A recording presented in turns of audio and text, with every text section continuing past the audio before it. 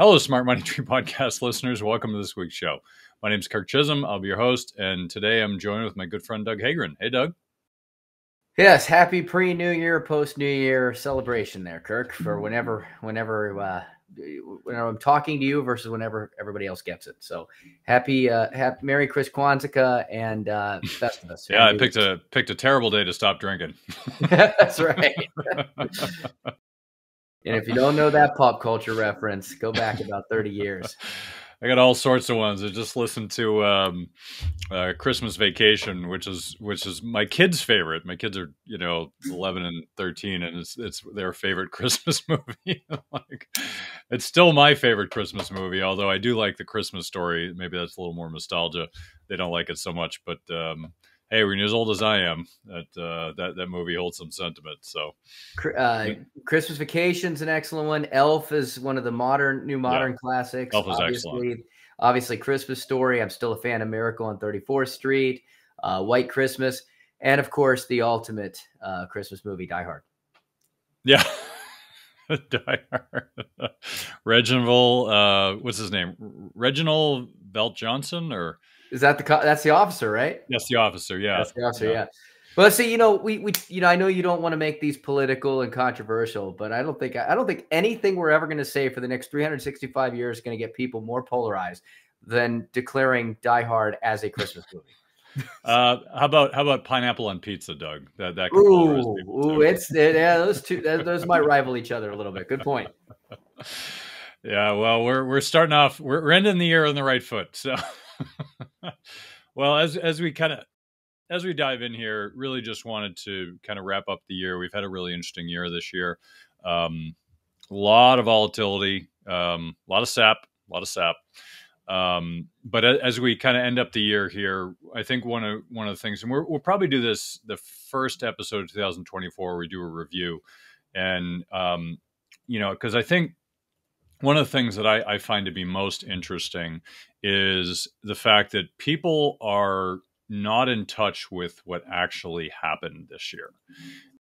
And most people think because the market is close to all-time highs, we didn't quite hit all-time highs in the SPY or the SPX. I think maybe on the futures we may have hit it, but it's certainly not on the ETFs. So Bitcoin didn't make 100,000 either, Kirk. A lot of people failing on that one.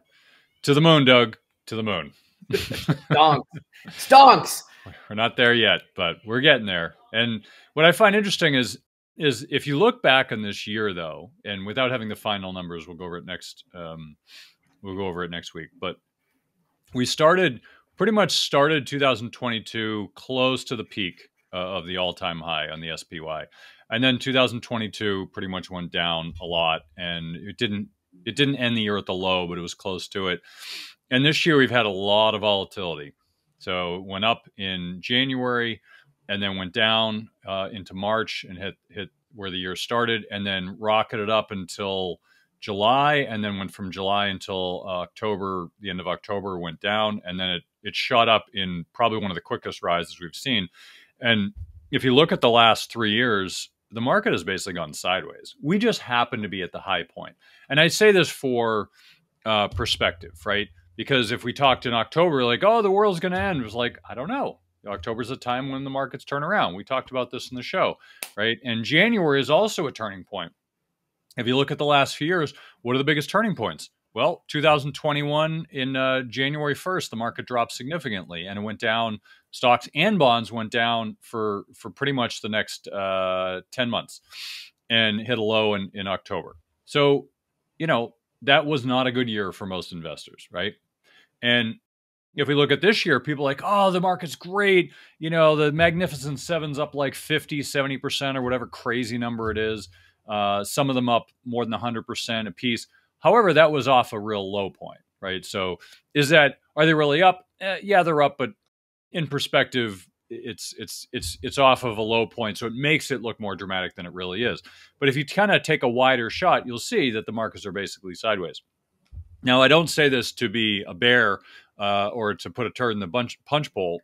I say this for perspective because right now the market is, or the SPY is maybe 1% approximately as of this moment 1% off of the all-time highs.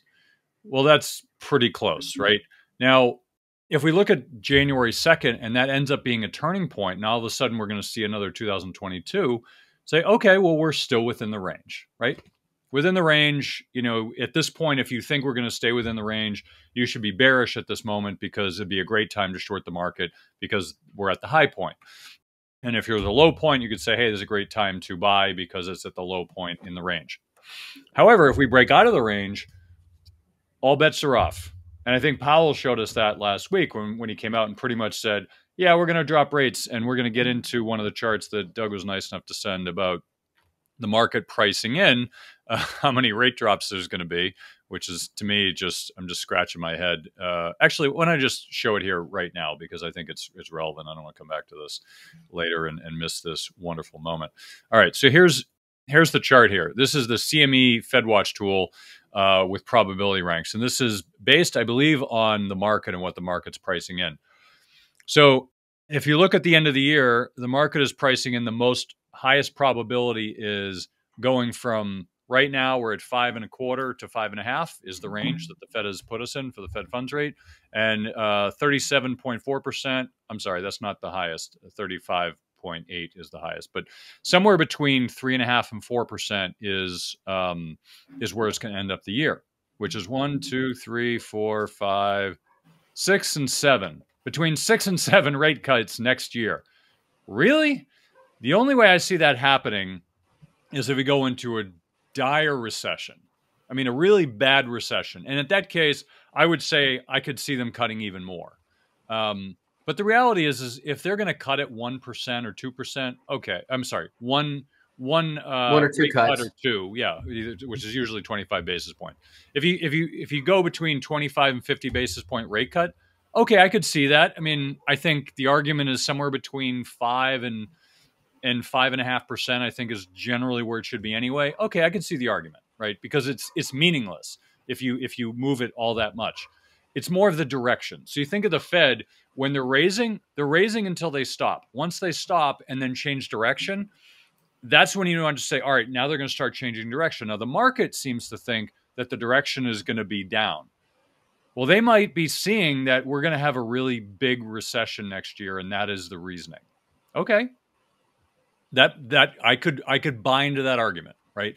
If we have a big recession next year, which I would argue would start somewhere around April, May, I think is approximately when the numbers should line up. That doesn't mean it'll be then, but that's kind of my ballpark estimate.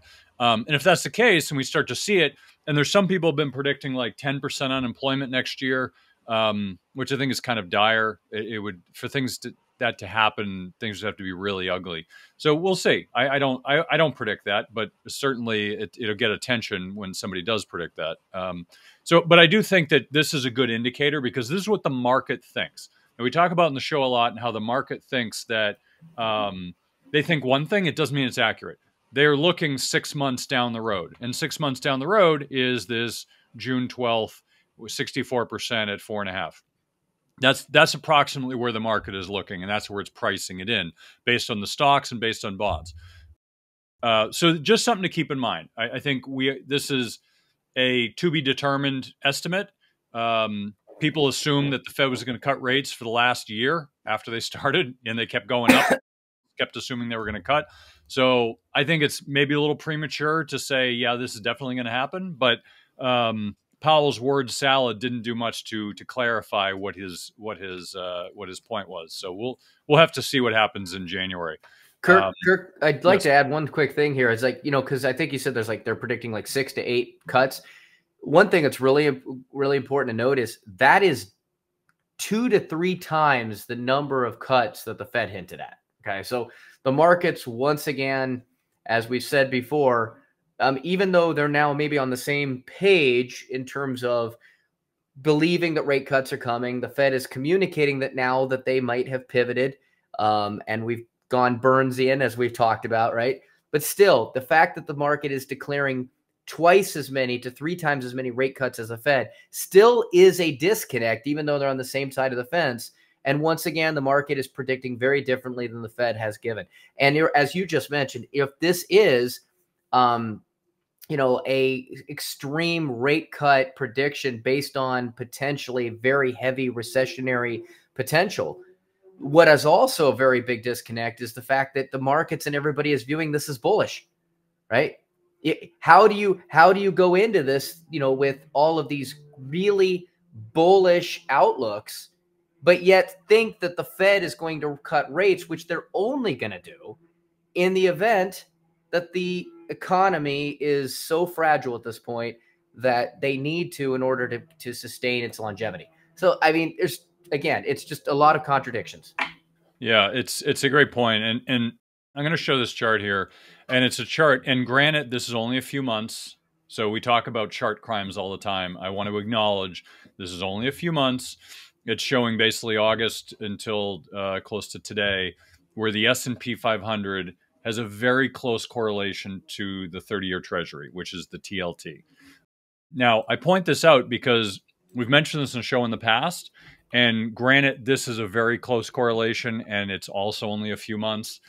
So, like I said, it's a chart crime, but I'm pointing it out because one of the key indicators that we're in a new paradigm is in the prior paradigm we had a very inverse relationship where stocks go up and bonds go down, bonds go up and stocks go down, vice versa.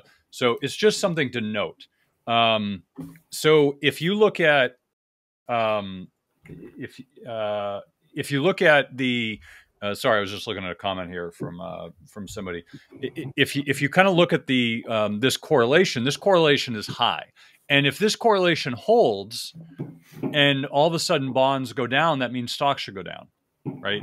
Now it's not 1-to-1, as you can see. It's not 1-to-1. There's some deviations. Things change. Sometimes one goes a little further than the other, and that's okay. But generally speaking, they're in the same direction. Now, right now, as you'll notice, like bonds have gone down. And I think even more so since this was put up. I don't have the date when this went live, but I think stocks have gone up and bonds have gone down even since. So what this means is if we're in a correlated stocks and bonds environment, it means diversification doesn't work, which is really important because if diversification does hold up as it did before, it means we're back into the old paradigm. Okay, so there's only a handful of indicators you can look at and say we're in a new paradigm. This is one of them. If you have stocks and bonds correlated, we're in the new paradigm. If all of a sudden they start to be inversely correlated, meaning they go in opposite directions, then we're in the old paradigm. The old paradigm is lower rates, print money, stocks to the moon, right? New paradigm is, hey, we're not going to print money anymore. We're actually going to lower the money supply. We're going to keep higher rates. Different paradigm, right? And different paradigm, different rules, which means that if bonds are going down in price, yields going up, bonds going down in price, stocks going down. If yields are going down, meaning the price goes up, then stocks going up. So it's just something to keep in mind. Just keep that correlation in your mind. It's no longer this inverse correlation. So if you have a bond 60-40 portfolio, don't assume it's going to save you in any sort of volatility, because that's why you buy the 60-40. It's to smooth out the ride. We don't have that. Now, 60-40 has done tremendous this year, in large part because rates have come down in the last month or so. The 30-year, the 10-year hit 5%. Now they're down in the 4s and 3s. I think the 10-year hit 3.9. So they've come down a lot in yield, which means the price went up. And of course, stocks went up. So just keep in mind that right now it's still correlated, which means we're in this weird environment where things are different. And you can't assume the old inputs lead to the same outputs. It's not necessarily the same. So the takeaway from this is, for all of you listening, is don't make assumptions based on the last 20 years of the markets. Any sort of rule of thumb, throw it out the window. I'm not saying it's wrong. I'm just saying you can't make an assumption that you made for the last 20 years. And go ahead, Doug. Kirk, well, no, I wanted to add into that. It's like, so you're right. When you talk about this potential paradigm shift or not making those assumptions, this is the second year in a row. So we've gone almost 24 months of somewhat of a correlation between equities and bonds. Last year, 2022, just a terrible year. 60-40 got imploded because obviously the raising of interest rates caused, fixed income to plummet. And at the same time, we saw a significant pullback in equities. This year, treasuries, I saw the other day, treasuries up 22% this year, long-term treasuries. Okay. So, and that rally's been mostly recently, but again, we've seen equities rally as well. So 2 years in a row now of running into a very extreme correlation between both equities and fixed income. And usually we'll see a temporary correlation that'll occur under certain environments. And I'm not saying that 2 years is not temporary. I mean, it's a long temporary, but it could still be temporary. It could be a blip on the radar, but it's still fairly unprecedented to see 24 months, you give or take, in there of correlation between equities and bonds. And that's telling you things are a little different right now. Yeah. So it's just, I think we always like to point out isn't that interesting kind of things, because if you're looking at, we all make assumptions, right? We make assumptions that bonds are safe, stocks are riskier. We make assumptions that, right now we're making assumptions that the Magnificent Seven is the only place to be. We're making assumptions that the U.S. is the best place to be in the world. We're making assumptions that the U.S. Will always pay their debts. I mean, there's always these assumptions that we're making that are built into our thesis, and you have to make assumptions, right? It's like a habit. When you wake up in the morning, you assume that there's going to be milk and eggs in the fridge because you put them there in the evening, right? You're making assumptions that you're going to get in your car and it's going to work. You're going to make an assumption that you get to work and your job is going to be there. All these assumptions we make, because if you had to assess every single little thing along your day, your brain would implode. You'd never be able to be productive in what you do. So your brain it's interesting. For those of you who like brain science, your brain is actually one of the biggest. Your brain, I think, uses about 40% of the glucose in your body. So it's a huge glucose suck of your body. So all the energy, it takes 40% of it just to your brain. This is why I love sugar, obviously, Kirk. Yes, yes. My brain just needs it. Your brain is getting too big, Doug. So you need to stop. People have told me my head's getting too big, but maybe it's just because of the brain. Still fits in the screen. It's not too big yet. But if you think your brain, one of the brain's jobs is conservation of energy, right? So in order to do that, it does one of two things. It creates habits, right? So it tries to simplify your life. So it creates habits. So things that you do every single day, like if you're driving to work the same way every day, you probably drive to work and you're like, wait a minute, how did I get here? And you don't remember the ride at all. Like that happens to all of us at one point in time or another. It's because you've done it so many times, your brain just takes over and it's not even thinking, it's just doing. And so you want to think about those habits. That happens with investing, right? We make assumptions. Like one of the assumptions is the U.S. Treasury is the risk-free rate, right? The global risk-free rate is built into the treasuries. With the treasuries default, the whole global system implodes because it's all based on that risk-free rate. What if it's no longer risk-free? Well, nobody's built that into their calculus because they assume it's risk-free. Well, at some point, it won't be risk-free. And then what are they going to choose, right? And so all these little things that people assume. Here's another one, gold, right? The dollar was pegged to gold to some degree or another. And then in the 70s, it was disconnected. And then all of a sudden, we had this massive inflation over the next 50 years. And lo and behold, it's still going, right? But prior to that, people assume that, there's gold's back in the dollar. But if you tried to exchange your dollars for gold, you would have gotten the window closed. You couldn't have gotten you couldn't have got gold. Well, okay. Well, I assume things are going to be the same. Well, if you look back at our episode a few months ago where we took that website, WTF happened. I forget the website. It was WTF happened in 1971. I think it was. Is that what it was? I'm looking it up. Give me a second. Yeah, I think it. Yeah. So yeah. WTF happened in 1971.com. So we did an episode on that, and it's basically when we went off the gold standard. So if you look at that and you see the big difference, well, what happened? Well, basically we were disconnected from gold, which means we could print as much money as we wanted. And of course we did. And so if you had assumed the old paradigm was happening, then you would have been confused for the first few years. I don't understand. Why are things different? Well, it's because something changed, dramatically changed, and you didn't change your assumptions. And so we have to look at this new paradigm, assuming we're still in it. And it's hard to say because if Powell starts dropping rates and going back to zero, we're in the old paradigm again. I hate to say it, but that's the truth. So if that's the truth, then we have to go back to the old standards. So I'm trying to simplify this for all the listeners, and I know it's a little confusing. But if you, and I'll try to put together some visuals for next year. But if you look at these two paradigms, old paradigm, here are the things that apply. New paradigm, here are the things that apply. And depending on which paradigm we're in, use those assumptions. Because if you're using the wrong assumptions, then you're going to get the wrong outcome, right? And seeing last year where stocks and bonds declined, in history, that's happened a lot. But we haven't seen it in recent history, so we just naturally assume that's not what happens. But it does. So just a takeaway here. Is inflation getting you down?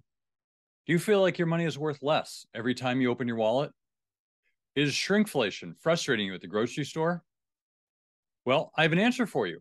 We're giving away free money. That's right, I said it, free money. I feel like I'm not doing my part to create inflation. Why does the government get to have all the fun? What could be better at increasing inflation than giving away free money? No, I'm not an employee of the Federal Reserve. And no, I'm not an employee of the US government either. And no, I am definitely not printing it myself. But it's free. What more could you ask? Well, you might ask, is it real? Well, yes, it's totally real. I'm holding it in my hands right here, see? Oh, wait, this is a podcast. You can't see it. Either way, I'm holding it in my hands right now, and I want to give it to you. If you want some free money, go to moneytreepodcast.com/free money to get your free money today. Follow the instructions and I'll send some to you. Enjoy your free money today. I'm not the Federal Reserve, so I only have a limited supply. This offer is good until I run out. Go to www.moneytreepodcast.com/free money to get your free money today. We got a whole bunch of charts. Where do you want to go? We got like 25 minutes here left, and we got a lot of place to cover, so we may not be able to cover them all this week. Yeah, I think the biggest thing for me, and without pulling up any charts, and it kind of goes back per se, and I'll try to kind of identify some charts we could use if we got the time. But I think for me, the biggest thing going into 2024 is that we are in a situation where there's a lot right now where there's a lot of conflicting data and a lot of conflicting opinions, as much as I've probably recognized or heard in the last several years. I mean, we've got people that are predicting obviously a very bullish sentiment that next year we're going to come in, there's charts that are showing that where we are right now, if we look at the trend line that has occurred recently, that it could easily, from historic data, show that next year we'd see a continuation of that, and into 20%, 10-20% returns, right? But at the same time, we're also seeing a lot of data that shows things like the bank lending continuing to tighten. We're seeing predictions, as we talked about before, although albeit extreme. But there are some people that are starting to predict or see that there's going to be a rising number of unemployment. The Fed cutting rates, again, people viewing it as bullish, but yet the reason they would do it would be bearish. We're looking at inflation being cut, but then again, obviously, a lot of the goals that they're trying to tackle here, which would be the elimination of this rapid inflation, would be something that they would intentionally, maybe unintentionally, target raising with a decrease in interest rates next, and with rate cuts last year. So where are they going with that? What are they trying to tell us? We're seeing gold prices rise. Gold prices rising, again, being fairly bearish. A lot of money that's been flowed back into treasuries. Again, treasuries were beat up pretty badly. So therefore, is it a flight to just buying something that's of value, or is it a flight of buying something that's that's a position of safety? We're seeing, home prices, again, another 6% growth, I think I saw, in home prices. but yet we're also seeing incredibly stalled level of transactions. Buyers, a lot of data saying that buyers are now interested in jumping back in if interest rates go down. Right. But at the same time, with interest rates going down, with interest rates going down, just because a buyer wants to jump in, does that translate to a buyer being able to jump in? Because we've also got data showing an increased level of stress among small banks. 2024, I think it's around March. We talked about this in some past shows, that the bank term lending program, the acronym's escaping me all of a sudden. But basically, we've talked about this in some past podcasts where in order to prevent catastrophic bank failures, the Fed basically created a lending program to lend to banks to give them the liquidity they need to avoid having to fail and force you to go into FDIC. But that's going to end in March, right? So we've seen a massive uptick in the use of that. Is the use of that money because banks are, increasingly stressed and increasingly short on liquidity? But there's other people who are saying that one of the biggest reasons that banks are using that money is because they're able to make the arbitrage on the money that they're borrowing at versus the money they can make. So again, bearish, bullish, not sure. We know that the big banks are carrying a lot of things, that the small banks are showing an increased level of stress. But at the same time, the big banks, as we've looked at unrealized losses, are also carrying their own level of stress. If there is an increase in a desire to take that liquidity, again, if the stock market continues to fly, if the data or the sentiment going into 2024 is bullish, if bonds, fixed interest can make more money than cash, then that's going to start to potentially move money from the sidelines. We're still sitting on a lot of cash.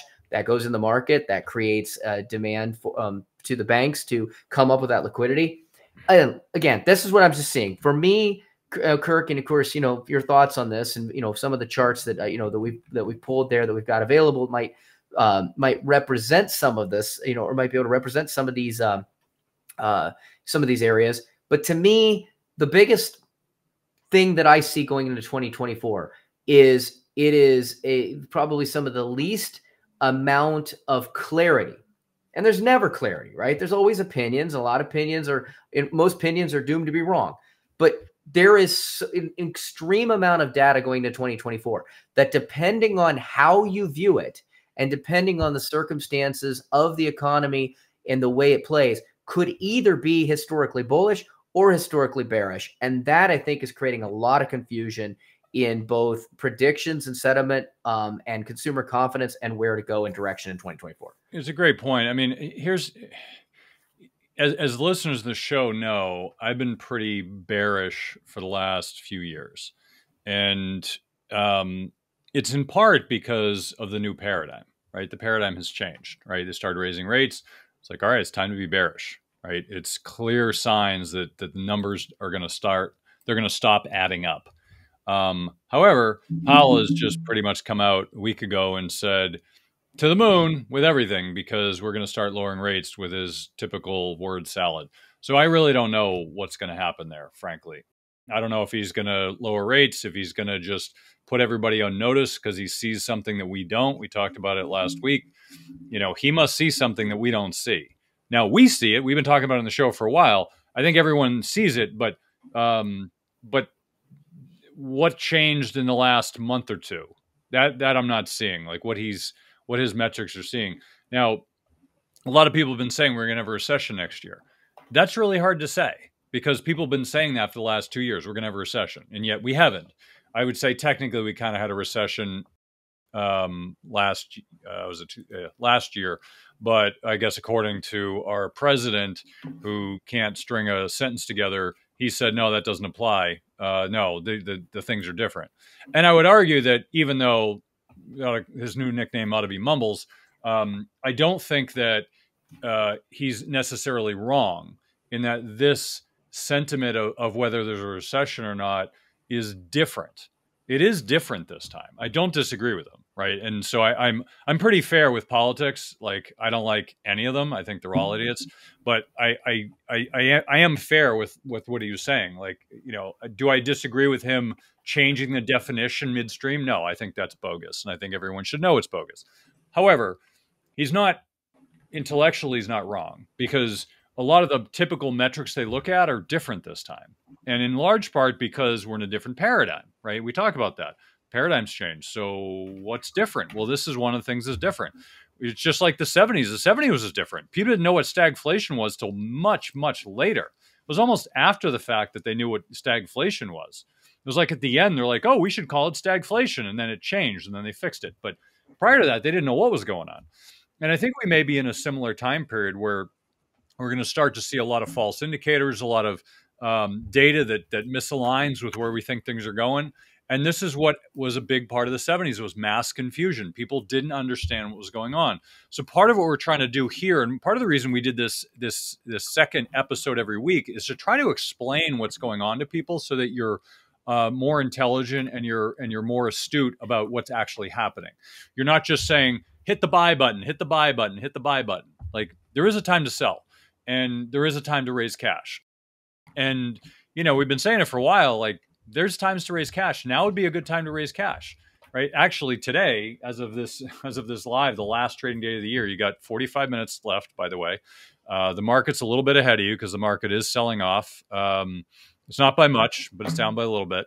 And, you know, and the reality is that if next year starts off with a bang, then we'll probably see the first quarter will probably be pretty good. And then we'll see what happens after that. Now, if it starts off on a down note, historically, from a data perspective, it shows that we're probably in for a bad year. So I would say the first week or two is going to be very indicative about where the year is going to go. But I think people should be mindful of just how to think about it. I also want to point out this one chart because I found this to be really interesting. I'm not sure where my chart went, but here it is. So the Fed, everyone in the media has been talking about soft landing, soft landing, soft landing. Fed's going to do a soft landing. Well, history will dictate that has never happened, and the Fed has an undefeated record of being wrong. So they've been wrong every single time they've said they're going to do a soft landing. Maybe they do it this time. The odds are against them, but maybe it happens. Well, the market seems to think that there's a 71% chance there's a soft landing. Now, is that because they think there's going to be a soft landing, or because the zeitgeist, if you will, of the market, the sentiment of everybody is in that place right now? Well, this is as of December 24th. And I would say, yeah, we're still in that place. People are feeling pretty good. We're at all-time highs. Everything's golden. They're going to lower rates. Everything's going to be fine. Nothing to see here. Well, that may be true, but you can't make that assumption. It's way too early to make that assumption. So the fact that 71, if we hit 80%, I'd say that's a good time to actually bet against the market. Anytime people are all on one page, it means they're wrong. Just saying, this is probability-wise. You're wrong if you have 80% of the market. And it's funny, I'm actually going to point something out. Something I've noticed is that any statistic you find, if you get any sort of survey, a survey of anything, it could be of tiddlywink champions, it could be what the weather's going to be, it could be whether you think aliens are real. It doesn't matter. If they're doing a survey, on the nose, approximately 25% of the respondents are going to say something stupid, right? If it's like, you know, is Christmas going to happen on the 25th this year? 25% of the people will say no. It doesn't matter what the date is. Look, and by the way, if you don't believe me, go on Twitter, go on the internet, go to your TV station and look at every single survey. You're going to find somewhere between 20 and 25% of the people are going to have the most idiotic response you can find. I'm just it could be obvious. Just remember, Christmas is flat. Yes, it is, Doug. Not for me this year. Went in the red.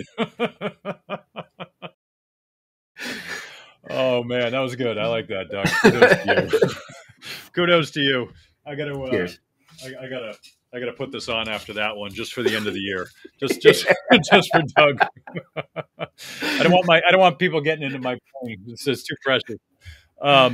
but anyway, I do want to point this out because it's something I've noticed, and I just laugh every time I see it. It's no matter how stupid the survey is, there's always going to be 20 to 25% of the people are going to have the most outrageous response, and so it could be the hard landing is that, or it could not be. But when it comes to data, it's typically to manipulate you. Like that's the point of data. The point is to show a story of what they're trying to convey. It's rarely, hey, I noticed this cool thing and I want you to see it too. That's almost, when have I seen that tweet? Or what do they call it? An X? I don't even, they still call them tweets now? I haven't heard the new name yet. I mean, whatever. It's weird, but I still calling it Twitter anyway. But if you look at that and you say, well, is this true or not? Every single time you see a chart, it's like there's a story attached. Well, 9 times out of 10, this has happened. Or, it's obvious based on this chart what the result is. That's a story. No one ever says, hey, I noticed this chart. It's a really interesting correlation. What do you think? That almost never happens. So you have to understand the charts are usually trying to tell a story. Now, I think JP Morgan is the one that puts out the big chart book every quarter, and there's like 300 pages of charts. And they also have a story along with it, but there's also a lot of interesting data points. But it's just something to keep note of, what, here we go. Here's another one. Here's the expectations of AAII members. They expect to perform the best in 2024. Lo and behold, more than 50% think technology is going to perform the best. Healthcare, second. Financials, third. Well, I guess if they're lowering the rates, financials should do fine. But financials haven't done all that well in the last few years. But wow, that's a stretch, Doug. Technology is going to do well? Who would have thought? I mean, let me guess, Kirk. Tech's going to do well. Tech's going to do well. Tech's going to do well. Tech's up to 9, and then Berkshire Hathaway. Oh wait, the same things that have done well over the last 10 years, every year. Yeah, it's just push the buy button. That's all it is. Push the buy button, and you're going to do great. I'm going to point out one thing and then one chart crime, and I'm going to hand it back to Doug. So, because there was an interesting thing on gold here. I'm just trying to find this one thing. Oh yeah. Let's see. Well, I'll have to come back to it, but it was here's a. What was it? Was well, I'll come back to it later because Doug sent me like 50 charts. I'm trying to get to them all. So I'm going to show this one chart here, and then I'll hand it back to Doug while I look for it. So here's now I can't find it. Oh, here it is. All right, stocks, price, and gold. So there's two charts I want to share with us. So one is this chart of stocks, price, and gold. It's the last 72 years since 1950. And it shows a peak of 1967, a peak of 2000, a peak of 2023. Okay. And so the reason I want to point this out is they're trying to tell a story. Look, stocks, price, and gold, we're at a peak. That's the story they're trying to tell, right? They may not say it, but you can look at the chart and draw your own conclusions. Like, oh, well, obviously we're at a peak. So it means gold should go up.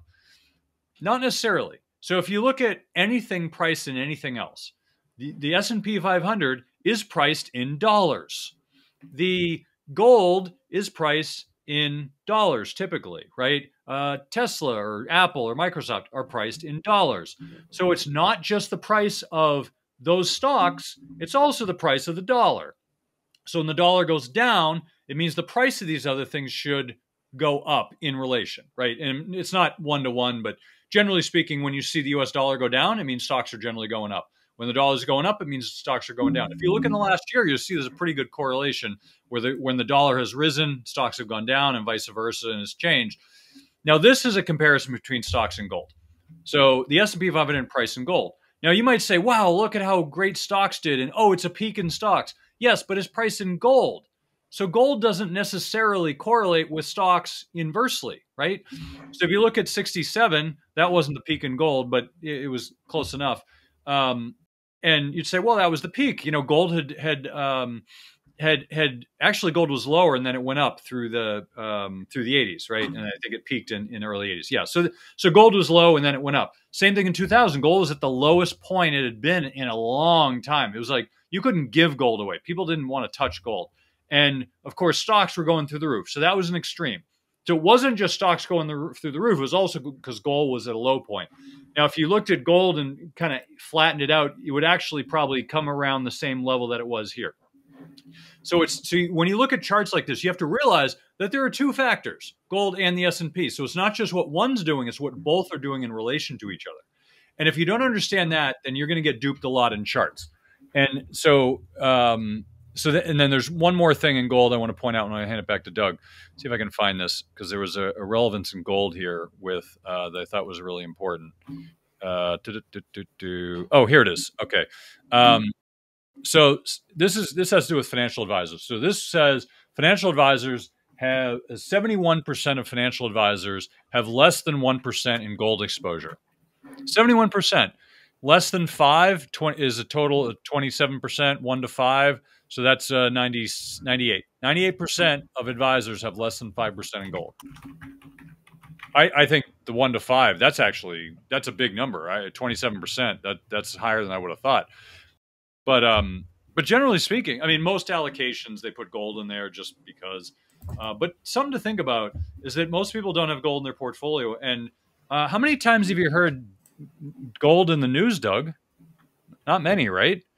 But gold is actually close to its all-time highs. I think it may have, I don't know if it peaked out this past week because I was taking some time off, but I think a day or two ago it may have peaked at the 26th. I believe it did. Yeah, I believe it hit its all-time high. I think we hit all-time highs. How many people have been talking about gold at all-time highs? No one. Almost nobody is talking about gold at all-time highs. Two of them right here. Yeah. Why does that matter? I'll tell you why it matters, and this is why I'm sharing this. It matters because when you have a bubble, it's a bubble. You know it's a bubble, and it's close to the peak when everyone owns it. Everyone's talking about it. It's on everyone's lips at the cocktail parties, on the news. You can't get away from it. How many people are talking about all-time highs of gold? Nobody. What does that mean? Gold has a long way to go before it hits the bubble, the bubble-ish peak. We're at the infancy of gold. It's like crypto this year. And I'll use Bitcoin as the marker. I'm not selling Bitcoin, but just as the marker for Bitcoin. If you look at the peak, it was back in, I think it was February of 2021 was the peak. And then it was a close second in the late 2021. And then it bottomed out at the end of last year. And then it's gone up pretty much all year. Very few people are talking about it, but it's about halfway to the former peak. It's really gone through the roof this year, and so few people are talking about it. Now, if you look at crypto, because a more recent example, crypto tends to be very quiet. You'll get a few 100% returns out of it, and then people start talking about it, and then you get a few hundred more. But it's done great this year, and almost nobody's talking about it, which means that we have a long way to go in crypto before it peaks out. So this is kind of this goes back hundreds of years rule of thumb, is that if things are making all-time highs and no one's talking about it, you might want to think about owning it, because that means that the market's not in it, right? So if you're at all-time highs and no one's in it, wait till people start talking about it. It's the end of the year, right? Gold's all-time highs. People are going to see end of the year. Ooh, gold is all-time highs. Let's buy some. People are performance chasing, which means you're going to get a lot of people rush into gold in Q1. And so gold's going to keep going up, and that price appreciation is going to pull more people in. Oh, it's going up, so let's put more money in. It's just like the Magnificent Seven. They go up because they're going up. It's a positive reinforcement loop. They go up, more money goes in, pushes them up, and it keeps going until people run out of money, and then it crashes because there's no one else to buy. That's how bubbles happen, and that's something you need to keep in mind. So just keep that in mind with your allocations as you look at the year end and look at next year, how you're going to reallocate. Just be mindful that's there. So if someone's not talking about it and they start talking about Q1, don't be afraid to put more money in, because you're going to probably see a lot more push in Q1 because not enough people have exposure. Doug, you want to wrap us up? We gotta take us home here. Yeah, and I just wanted to say, kind of going back to something we kind of noted, I think in a previous episode, is that very recently there was a significant number of money managers that had recently, only after we'd had a significant run up in equities, added them to their portfolios, right? And so a lot of times money managers will be late to the game in adding things that are already gotten hot. So when you look at that gold chart and you say, geez, no, less than 1% have a significant allocation of gold. Don't be surprised, like you said, is if you get out, 12 months from now, and all of a sudden you start to see that a significant number of money managers have now, 20% of them, or a significant number have 15 to 20%. That happens. It's not just the retail investor that tends to follow that trend. Listen, Happy New Year to everybody. I just wanted to say, just kind of want to wish everybody for that has been listening to us. Thank you for being a part of that. Going into the new year, setting your New Year goals. If you have children and your children are in middle school, it is not too early to begin thinking about what their future might be in terms of education, college planning. It's really expensive. Like anything, the more in advance you plan for this, the easier it is to have a plan and the easier it is to save and prepare for it. So it's not too early to start. However, many of you are already up against that cusp. You might have a late high school student and you're just trying to begin planning. Go to our website, ProCollegePlanners.com. Part of your New Year resolution goals. January, go to ProCollegePlanners.com. Download our free college money report. If you don't have that information, how can you make the critical decisions? It's free. It's going to take you about 5 minutes to do. It's going to be worth your time. Make that part of your January resolution. Thanks, Doug. Thanks for joining us, and thanks for co-hosting these sessions with me. This is the time of year for thanks. So thank you for all your tireless effort, and I also want to thank the listeners for supporting the show. Without you, we wouldn't be doing this. And our primary goal here is to help everybody become better investors, more astute and more knowledgeable. That's really 100% of our goal here. So we always love feedback. Please send your feedback, questions, input, all of it. This show is for you. It's not for us. So any sort of feedback you want, send it in, and we will make sure that we do our best to provide you the best content in the show.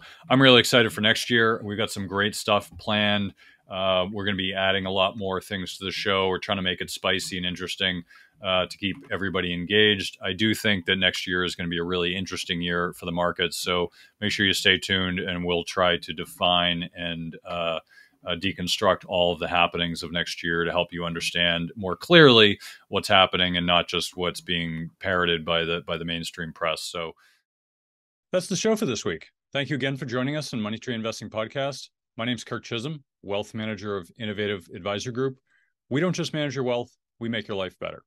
You can find more about me at innovativewealth.com. And of course, you can find me every week here on this show. You can also check out our show at Money Tree Investing Podcast. On our website, you'll have access to the show notes, resources, and the archive shows. Please remember to subscribe on our YouTube channel for immediate access to the new shows when they're released. When you subscribe to the show, it allows us to get access to some of the top minds of investing in personal finance. While you're here, please leave a comment and question if you want us to address it on the show. Have a great week ahead, and remember, no one will care about your money like you do, so invest in your life.